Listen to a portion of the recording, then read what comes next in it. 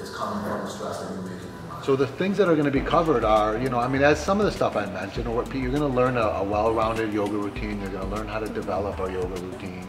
You're going to learn the dynamic possibilities of all the poses. You're going to learn deep philosophy, working with injuries, or all the things that may come up when teaching a yoga class. And of course, I'm there. I really make myself available to really answer any questions that these people have, and also to go into the areas that they're interested in. We call it an immersion. This is for anybody who wants to deepen their practice with a slant towards teaching or sharing yoga.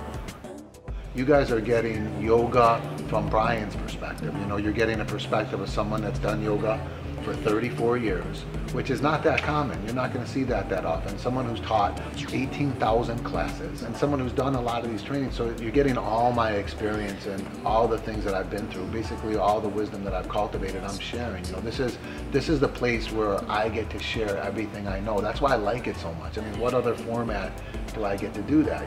I try to leave people with a deep understanding of yoga and power yoga, because that deep understanding leads to a lot of confidence when you're sharing it.